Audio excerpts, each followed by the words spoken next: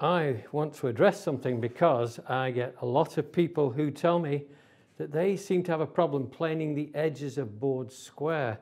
Now, when you have two boards that are coming together for a tabletop or a panel of some kind, it's not so much a problem because, let me show you first of all what the issue is here. Here I've got two boards that are out of square. Say I'm planing the edge of a board, like I am with these two, and I'm going to join these together for a tabletop, say. So I take my shavings here, I look at this, these two boards together, I look at them and say, oh, I'm way out of square. Does it matter? No, because one compensates for the other. When you bring the two together like this, one is compensating for the other, so it doesn't matter. But when it comes to the edge of a narrow board on its own, like this one, if this is out of square, or you plane it out of square, it's much harder to get it, the squareness that you really want. So I'm going to take a look at this, because I got these from the timber company, and I found, maybe there it is, I'm out of square by about 1.5 millimeters, which is a long way out of square, which is really quite unusual. So what I have to do is plane this edge square.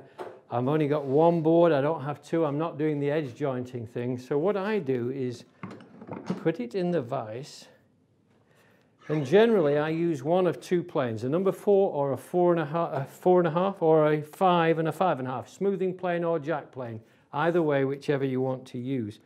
So I'm going to put my plane on here. If I keep planing like this, then I'll just be maintaining that bevel on the top edge, which is not what I want. So sometimes I've heard people say that you move this lateral adjustment lever off center or off to the side to change the depth of the cut on one side of the plane only, so it's protruding past the sole more. That's no good. That doesn't work. I can't do that, and I'm sure most people can't do that. So what the alternative is to have it perfectly parallel. Then the other one is to say, well, can't you plane over? That's also quite difficult. What I'm going to suggest is this. Place the plane on the wood. This is my high point on this side here. So I move my plane, nudge it over to that side. I've got my fingers just underneath the sole here. I've got my thumb on the top, and I take that first opening stroke, and I get a very, very thin shaving on here that is only 1/8 of an inch wide.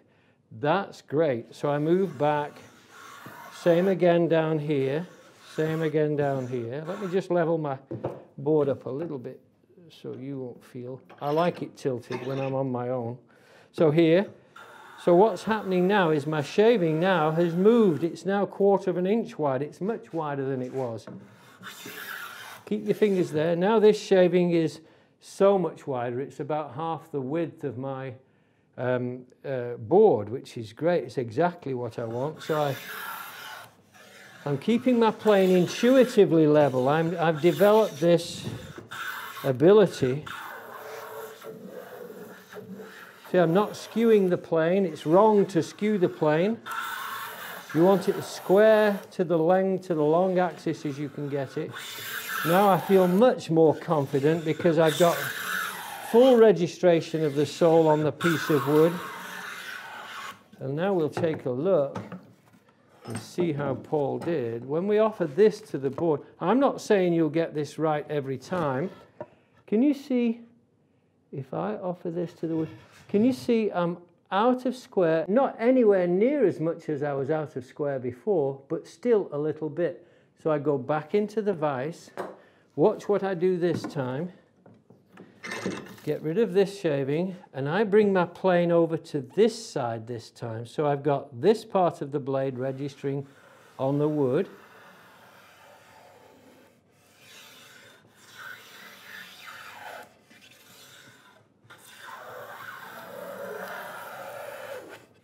I'm going to check myself now and see how well I did. And there, I feel like I'm square now. This is where I wanted to be. I've got a square edge. Have I got square edge all the way along? I have. So that's where I ended up. That's what I wanted.